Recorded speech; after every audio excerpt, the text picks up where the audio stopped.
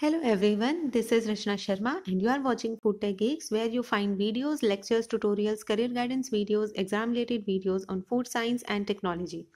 In this video, we will discuss some of the important MCQs with proper explanation for FSSAI exam, and we will cover more such important questions in the coming consecutive videos.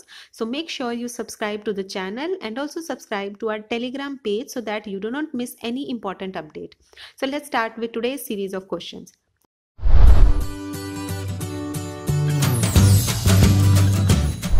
Question number 1 is total number of food allergens as declared by FDA are 5, 8, 7, 6. So FDA has declared total number of 8 food allergens, which are milk, egg, fish, tree nuts, peanuts, wheat, shellfish and soya beans. So FDA has enforced FALCPA, which stands for Food Allergen Labeling and Consumer Protection Act of 2004. And this FALCPA has identifies these 8 common allergenic foods, and this act states that the food labels should clearly indicate the food source name of the ingredients that are among the 8 allergens. So it is important for the food manufacturer to indicate the presence of these ingredients on the label if any of these ingredients are present in the food. Next question, AGMARK was implemented in the year. So AGMARK is a certification mark for agricultural produce and it was implemented in year 1937. So option B is the correct answer, and the full form of AGMARK is Agricultural Produce Grading Marketing Act, and it is a product quality certification for over more than 222 agricultural commodities. So this is the AGMARK certification. Next question, value that defines the difference between acceptable and unacceptable is defined as critical limit, critical control point, HACCP, hazard.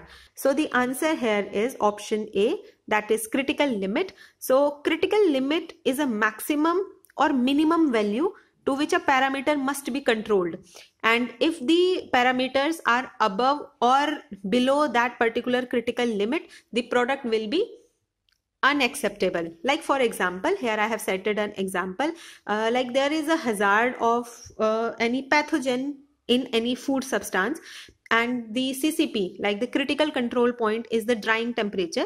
Like we have to give a particular temperature to the product to destroy that particular microorganism, and suppose the temperature is 200 Fahrenheit. So it means if the temperature is below 200 Fahrenheit, the product will be unacceptable. It means the pathogen has not been destroyed properly. So this is the critical limit which determines whether the product will be acceptable or unacceptable. Next question, ISO standard is mandatory, non-mandatory, obligatory, compulsory. So ISO is an independent, non-governmental international organization, and it has a membership of nearly 167 national standard bodies. So the standards of ISO are not mandatory, they are voluntary, and the head office of ISO is in Geneva, Switzerland. Next question, pH of normal fresh milk is 6.6, 6.8, 7.0 and 7.2. So the natural fresh milk is not neutral and neither it is alkaline, but it is slightly acidic. So the pH of fresh milk is 6.8, and this particular acidity of fresh milk is due to its normal constituents, its natural occurring constituents, which are casein, acid phosphates, citrates, albumins, globulins, carbon dioxide. So all these natural constituents contribute to the natural acidity of fresh milk. Next question, India has lifted ban from import of milk products from China on, and the options are given. So the ban on imports of milk products from China was first imposed in September 2008, and from then it has never been lifted. So the answer is option D.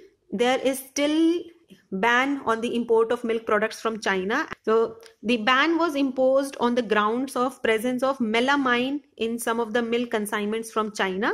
So due to the presence of these melamine, the import was banned from China, and melamine is a toxic chemical which is used for making plastics and fertilizers.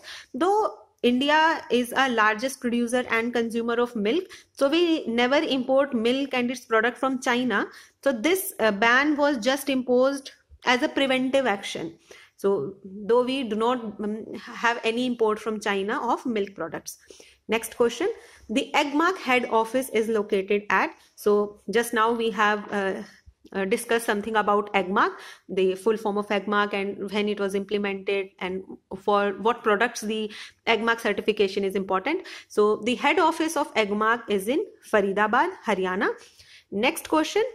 How many acts are repealed by FSS Act 2006? So just 2 days before, I have uploaded a video on evolution of FSS Act and FSSAI. So there I have discussed that when FSSAI was not in the existence, we were having different food laws and regulatory bodies. So when FSS Act came into existence, it repealed all those existing acts, and they all came under one umbrella, that is FSS Act 2006. So there were total of 7 acts which were repealed by FSS Act 2006. And here you can see these are the 7 acts which are PFA Act, Fruit Products Order, Meat Food Products Order, Vegetable Oil Products Order, Edible Oil Packaging Order, Solvent Extracted Oil De-oiled Meat Order, and Milk and Milk Products Order. So all these come under one umbrella, that is FSS Act 2006. Next question. Which railway station received 5-star Eat Right Station certification for year 2021? So this certification, that is Eat Right Station certification, is granted by FSSAI to railway stations which adhere and follow standard food storage and hygienic practices. So this certification is awarded to railway stations that set benchmark in providing safe and wholesome food to passengers. So for this year 2021, the certification was being received by Chandigarh railway station, and this certification is a part of Eat Right India movement. Here you can see this is the certificate which was being awarded to Chandigarh railway station. Next question, and the last question of today's video. Which agencies regulate food business in India? So the options are FSSAI, state food authorities, both A and B, and none. So for the enforcement of food safety across the country, both FSSAI and state food authorities jointly share the responsibility. So the answer is option C, both FSSAI and state food authorities. So here you can see this is the food authority, that is the FSSAI, which has a chairperson and 22 members. It is the governing structure of FSSAI. Here you can see the food standards are being made by the different committees and the scientific panels, and then there are the various compliance and inspection committees. So this is the organizational structure of FSSAI, and we have our food safety authorities at every state and union territory level. So they both together have the responsibility to ensure the food safety across the country. So the answer was FSSAI and state food authorities. So that was it for today's video. I hope you must have liked the questions, and I'll be coming with more such important questions for the FSSAI related exams. So please like the video and subscribe to the channel. Till then, stay safe, stay healthy. Thank you.